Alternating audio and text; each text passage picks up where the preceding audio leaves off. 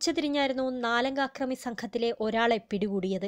ഇയാളുടെ തിരിച്ചറിയൽ വിവരങ്ങൾ പുറത്തുവിടാതെ മറ്റു 3 പേരെ കൂടി പിടികൂടാനുള്ള ശ്രമത്തിലാണ് പോലീസ്.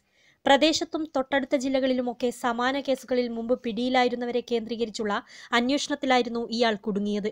ഇയാളുടെ കയ്യിൽ നിന്നും ബസ്സിലെ യാത്രക്കാരന്റെ പേഴ്സും പണവും കണ്ടെടുക്കാനായിട്ടുണ്ട്. സ്വർണവും കൂടുതൽ പണവും മറ്റു പ്രതികളുടെ കൈവശമാണെന്നാണ് ഇയാൾ പോലീസിനു നൽകിയിരിക്കുന്ന വിവരം. ഇയാളെ കസ്റ്റഡിയിൽ വെച്ച് മറ്റുള്ള 3 പ്രതികൾക്കും വല വിരിച്ചിരിക്കുകയാണ് പോലീസ്.